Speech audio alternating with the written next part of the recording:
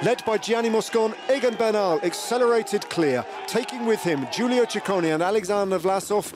He caught the front of the race, caught Baumann and caught Bouchard, and from that moment on, as he broke Ciccone, Egan Bernal, the winner of the Tour de France in 2019, was unstoppable. Never worn the Maglia Rosa, never actually won a stage of the Giro d'Italia, nor really a stage of the Tour de France. This was a huge moment for Egan Bernal. He crossed the line, took victory at stage 9, and with the time gap on the line, also took the Maglia Rosa.